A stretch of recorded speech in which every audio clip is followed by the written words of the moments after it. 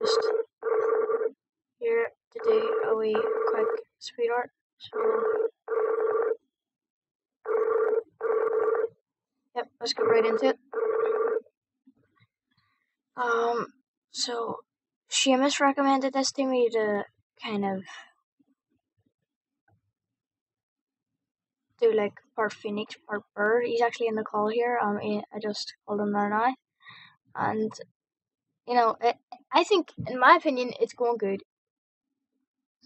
Oh, I see. I didn't like that. Okay, I really don't know how to use this program.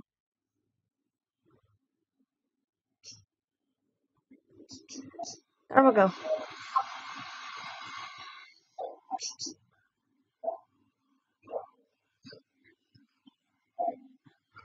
So yeah, we just try and get this done quite quickly.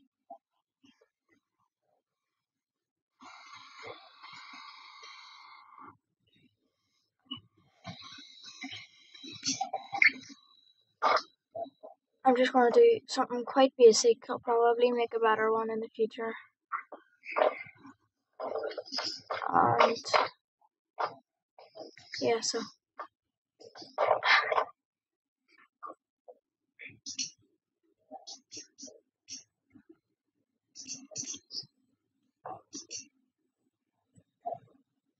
you want, why not? Let's go all out. Oh, okay. Wait, did not mean that.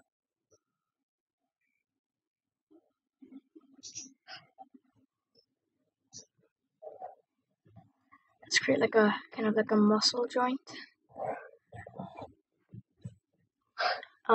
Here.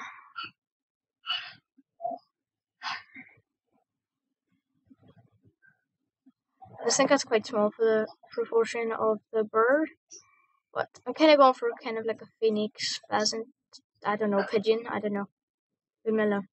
So yeah, I'm kind of going for the bird look. So yeah, so time to get into the color, right there.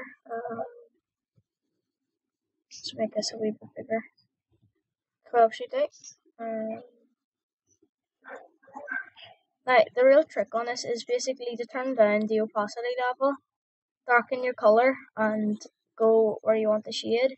And then if you don't like the shading, you can just undo it and try again, or you could try like a different technique, but that's the one that I like to use. So yeah, that's what I'm gonna do now. So once again, as I say, this is pretty basic. I just using a Wacom tablet and I'm going over it. So if I just darken that color a wee bit, turn down the opacity level, you can see like a darker shade coming in. I'm not the best with shading, to be honest. I do. Most people do say I'm quite good, but it's other people that usually motivate you and stuff to go on to better things. So, yep. Thank you for whoever's ever done that in my life. As I think it really has helped my art and stuffs. So yeah. I don't know. You probably just color it in grey. I'm just gonna be really lazy and just do that. So yeah. I do want to thank you all for watching and see you in the next one.